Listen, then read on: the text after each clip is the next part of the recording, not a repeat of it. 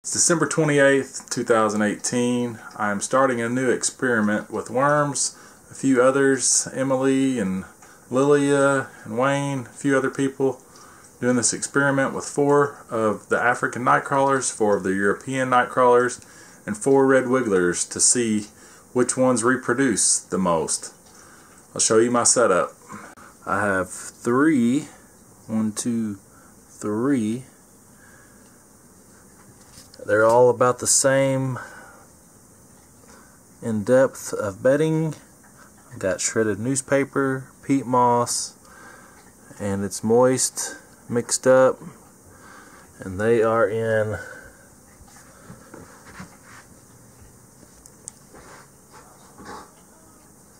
got them in 16-quart totes, which is 4 gallons. So here's my 4 red wigglers.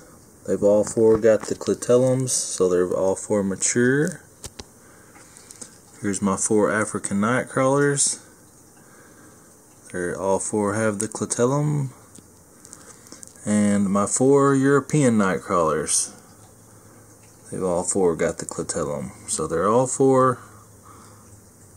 All 12 are mature worms. And put them in their bins. Got the 4.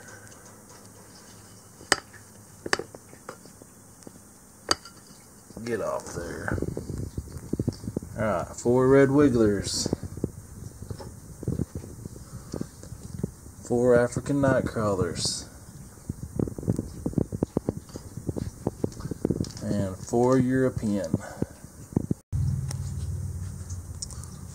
Got them all labeled, and I've got 3 pieces of banana. Pretty similar in size. I'm going to put them all in the front corner, kind of smash it up a little bit.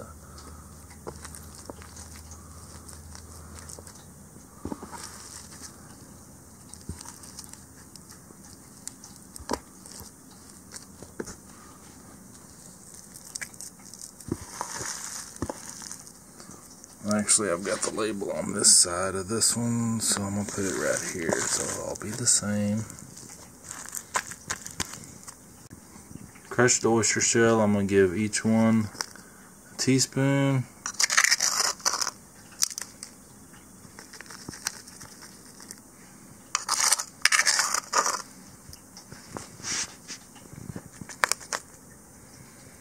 And I'm going to cover them up.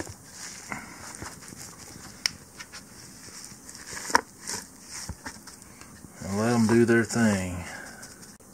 Got their lids on them. They're all the same, identical everything. So that's a new experiment.